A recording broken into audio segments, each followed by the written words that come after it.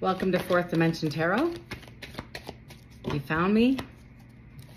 There's probably a purpose in the message that you need to hear. What do the cards have to say? So far on the table, we have the Knight of Wands. Next to it is the King of Wands. Wands represent passion, intent, a lot of activity. The Four of Pentacles. Next card out is the Four of Swords. Next card out is the Five of Wands. It's good to see a king on the table, though. Next couple of cards out that flew out, we have the Hierophant, we have the Ten of Cups, the Ace of Wands. Cards do not want to move. They're just stuck to the table. The Five of Swords. One more, please. One more, please. Oh, there we go. And the Two of Cups. It's got to be in the air. I'm telling you. It's still a little bit. We have a couple more days, I think, in Mercury retrograde. And we have a past wanderer coming back, past lover. And on the bottom of the deck is the Knight of Swords. So remember, wands, right? Passionate action. Knights are movement, action, right? They're coming in. And this past energy is wanting to come in and have a conversation, a very passionate conversation. And when you have the Knight paired up with the King, that's a good thing. It's not going back to a page. So the King of Wands is somebody who is honest, is compassionate, is loving, is kind, giving. So this is kind of like, I always call it the adolescent king. It's kind of funny. Because, you know, the Knight of Wands is, you know, okay, in and out energy. Yeah, in and out energy. More mature energy. His dad, maybe, or older brother, uncle, any of them. But these guys, the Kings of Wands, are sincere. And it's more of a mature relationship, where the Knight of Wands is a Saturday night when you're like in your 20s. So next to the King is the Four of Pentacles. The Four of Pentacles, you know, I resonate with the Four of Pentacles. Pentacles are opportunities, are resources, are money, are whatever. This person's holding he's standing on two, he's holding one, and one's on his head. He's guarding himself with his pentacles. So he's preparing also. He's not, guarding is maybe a bad word, but he's preparing. He's holding on to them. He's investing. He's saving his little pennies for a rainy day. He's holding on to them. But that's a great idea. So this King of Wands is currently focusing on building his wealth. The reason why I say it's Mercury retrograde at the Knight and the Kings is this card, the Four of Swords. The Four of Swords typically represents somebody in meditation. It's a meditative state. It's a little different than the Hangman, and it's he's guarded. See the one here laying down and the three up, but nobody's in a fight. Nobody's going to argue. Nobody's going to come attack him. He's in his mind, and it's all in his mind. His anxiety and his concern is in his mind. However, the Five of Wands over here, this is an argument. This is an altercation. It looks like with several people. I think we have four on the card. Yeah, five on the card, of course, five. And so there's a disgruntled. It could be a disgruntled mass, but I think, you know, my intuition is that this Knight of Wands or King of Wands is having an argument with several friends, maybe family, about whomever. We're not sure. There's no female energy yet on the board. Could be just in his mind. The Hierophant. I like this card. It means tradition. Being raised in a religious home when I was a child. This reminds me of every Sunday, Wednesday night, you know, et cetera, et cetera. Friday, because I went to that kind of high school or middle school. And you can see the two people here. But there's also, you know, a connotation of repentance, right? When I see the Hierophant, it's not just tradition and religious, but it's almost like forgiveness. I need to repent for some things I've done. And so that is right below the Knight of Wands. Ironic that the Knight would want some forgiveness for some of his past actions. Below the King of Wands is the Ten of Cups. Now again, this is I call it my Disney card, the Ten of Cups. Let me show you up front. See, we have a male and a female couple, and then we have little kids over here and cute little city. And over here, water represents emotion in tarot. So when you see the river of emotion, it's balanced. There's no tsunami, nothing like that. It's just a beautiful, picturesque sight that you get on a postcard, right? That's the Ten of Cups. The Ten of Cups is bliss. It's happiness. And I've said this before, but I've known really healthy marriages that are balanced and equal give and take. And the most happiness they might have is 7, you know, and this is the 10. So this King of Wands is identifying, we're going to find out who, is identifying his partner as his Ten of Cups, so when we look at the next card, which I pulled, it's a 4, remember, saving up for a rainy day, is below that is the Ace of Wands. Aces are new beginnings. So what that tells me is this king has made a decision and he's moving forward. That's the Knight, moving forward in investment to prepare a way and make an offering to whomever, because she isn't on the deck yet, or on the table yet, a passionate new beginning. And it's passion. You know, there's a couple of readers that I love that say it's the male phallical is the representation of the wand. Okay.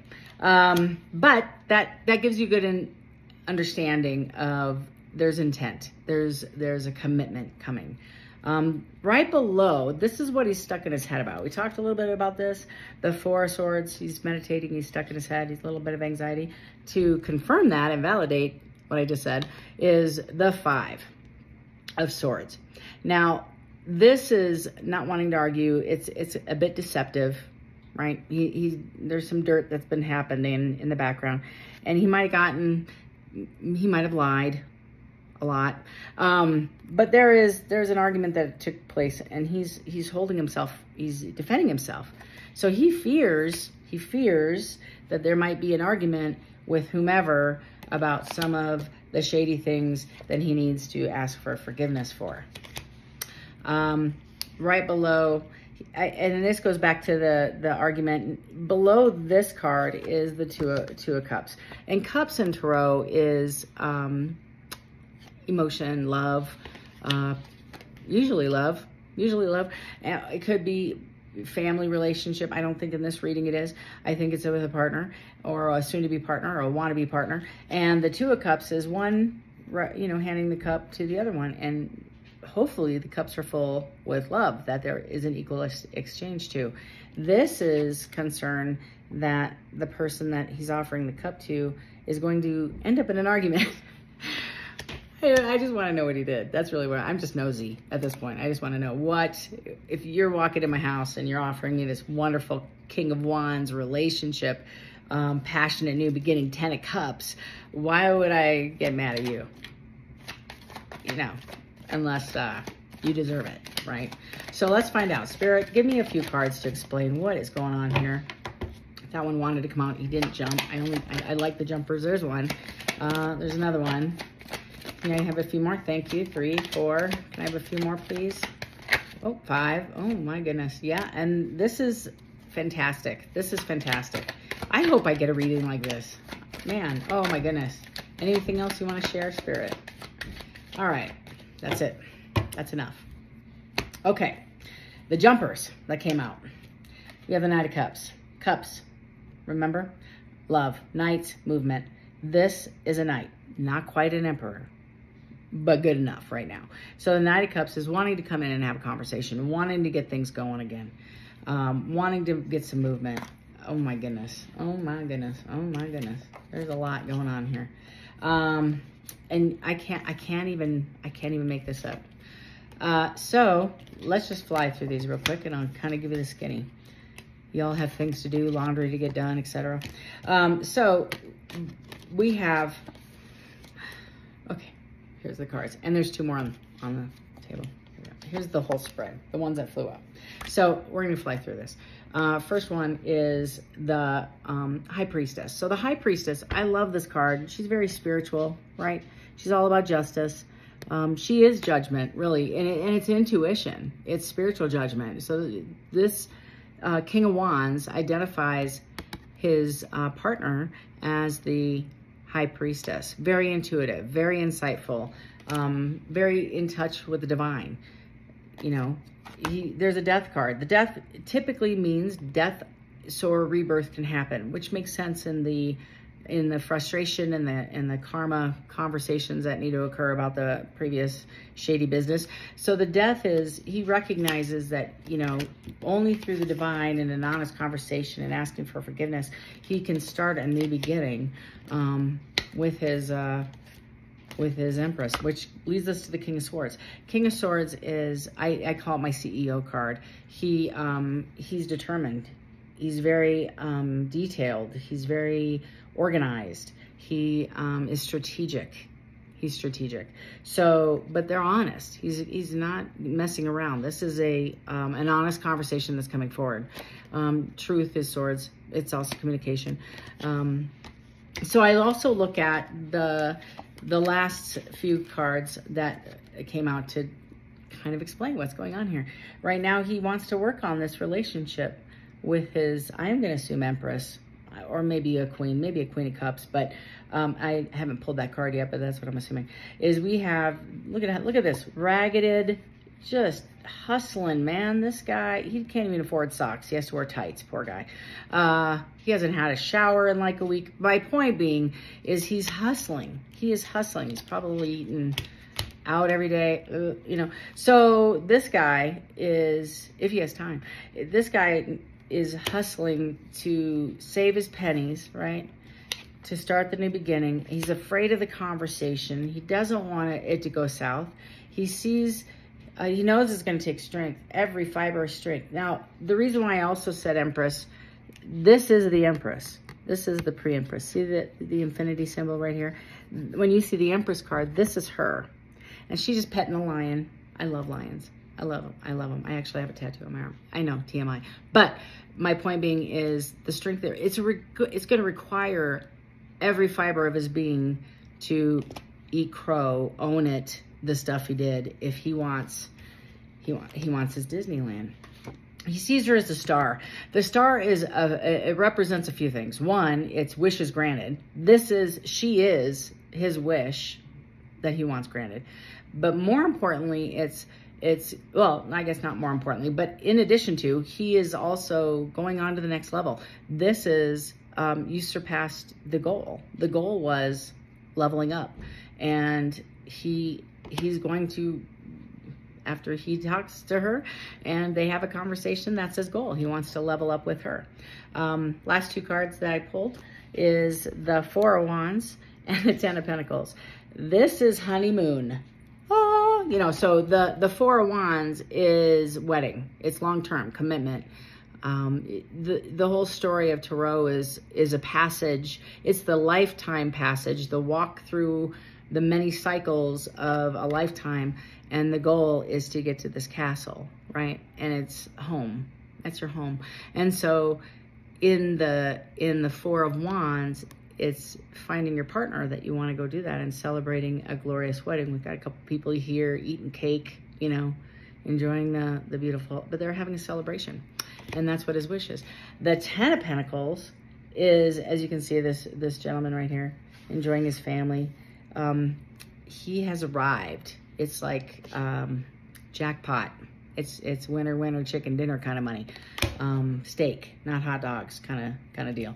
So this guy is seriously investing, and he is wanting to have a new relationship, and he's already moving forward. The cards are telling me he's already made up his mind. He's made a decision. He's moving forward regardless. Doesn't know when the conversation is going to happen, but he needs to be prepared personally in order to have that relationship start.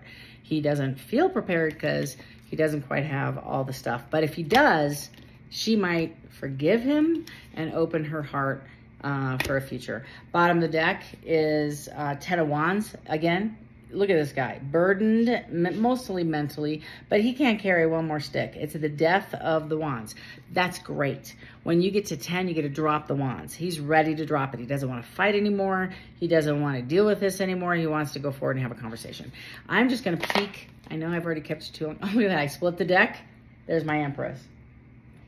Can't make it up. I love this. I love tarot. I love it. Spirit guides, is there anything else you want to share regarding this reading? The Empress is representation of all 4 queens. Like, I love it when I hear, I'm a queen, you're a queen, adjust your crown. I'm like, girl, stop. I'm all for y'all.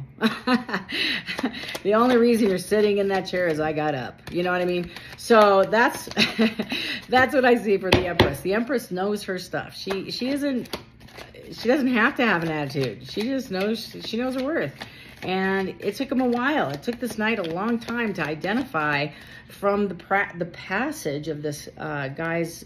I mean, right now we have 4. We have the King of Wands, the King of Swords, the Knight of Cups, the Knight of Wands, the Star card. I mean, we have Strength, Death, Ace of Wands, High Priestess. Over half are Major Arcana cards. And Major Arcana cards represent pivotal changes in the timeline in a person's life. It's like God, divine, fingerprints all over that moment, divinely led. So this is a not just a decision this gentleman or this person is making, but it's more of a epiphany, spiritual experience, change in the makeup of his thinking. So it's not just, I bought a new pair of tennis shoes and I joined a gym. This is a lifestyle change.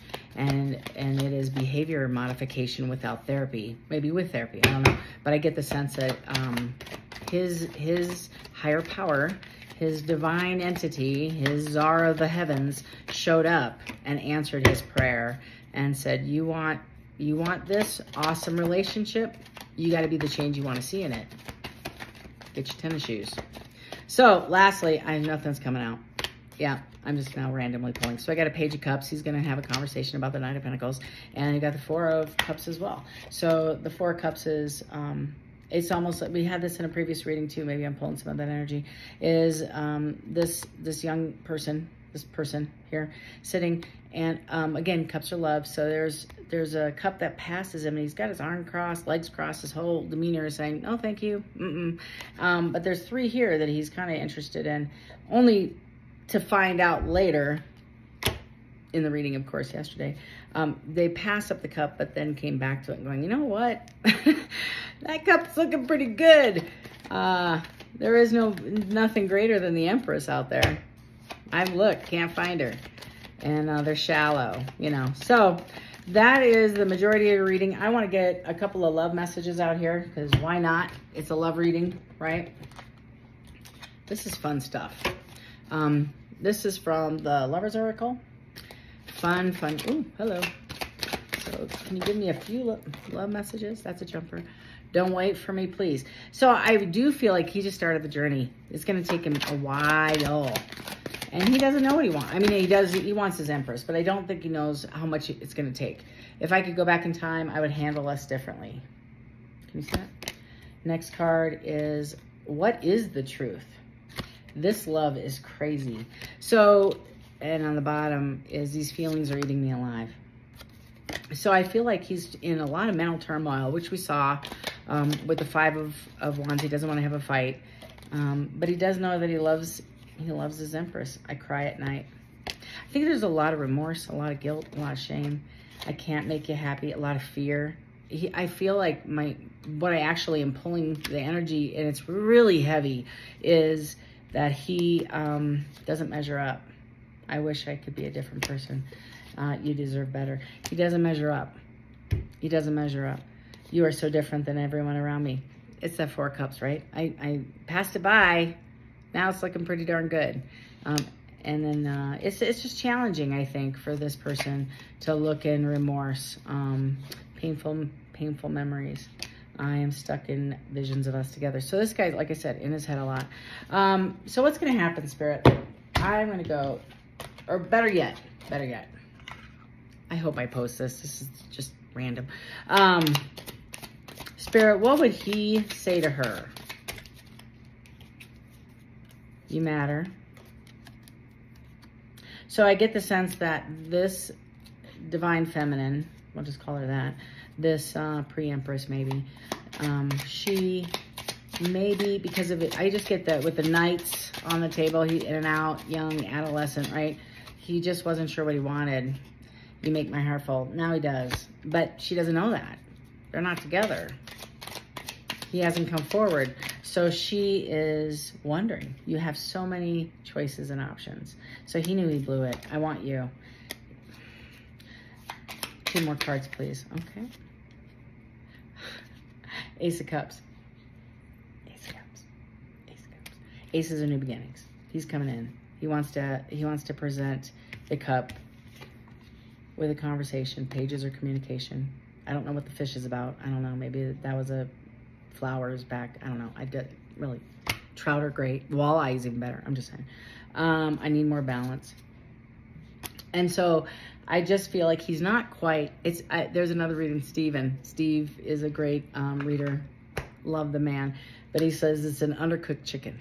You don't want to eat any undercooked chicken. And he's not quite the emperor. He's a king, and he's just got out of the wands energy, and he's maturing, but he's not quite an emperor. He's an undercooked chicken, but he desperately wants to offer her his cup of love, and we'll see how it goes. That is your reading today. Hope you can relate. If you enjoyed this, or at least found it entertaining, please hit the like button. And I love the comments, y'all. I am so happy and grateful for the tribe that I'm joining here on YouTube. So thanks for your support. Thanks for your love. Thanks for your well wishes. Until we see each other again. Love and light.